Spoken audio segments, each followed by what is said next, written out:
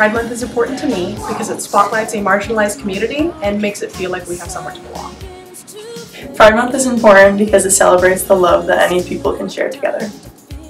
Pride Month is special to me because it gives young LGBTQ+ kids a chance to know that their voice is heard, and just that in this kind of troubling times and kind of in the society that we live in today, you are valued and that your voice matters. To me, Pride is a time when folks are not only allowed to think outside of the constricting box of heteronormativity, but they are encouraged to do so and celebrated for doing so.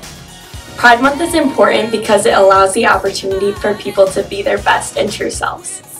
Pride Month is important because there's people who still believe that it's better to hide themselves than to be who they are out in the open. Pride Month is important because it is important to make sure everybody feels included and respected. I had the good fortune of being in New York City for both the 25th anniversary of Stonewall and the 50th anniversary of Stonewall.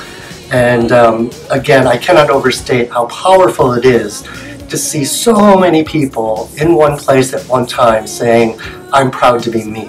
So I think there's an importance to still have this month, to still have the marches, to still have visibility, and to both have pride, have fun, and yet focus on the work still to do. That's what Pride means to me. Pride Month is important because it's time to celebrate each other's individualities. Pride means to me is it's a protest against societal norms and current legislation trying to ban and get rid of queer people from our country.